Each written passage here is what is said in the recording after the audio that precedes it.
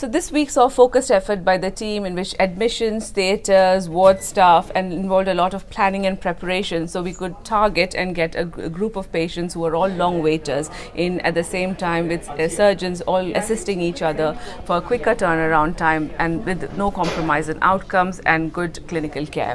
So the whole team has been absolutely brilliant. Everybody has gone over and beyond to make this happen. So I must thank all our, right from our admissions team, our pre-assessment, the theatres, the ward staff, a special thanks to Sinead for making spaces for the patient, and of course all our surgeons who made this happen.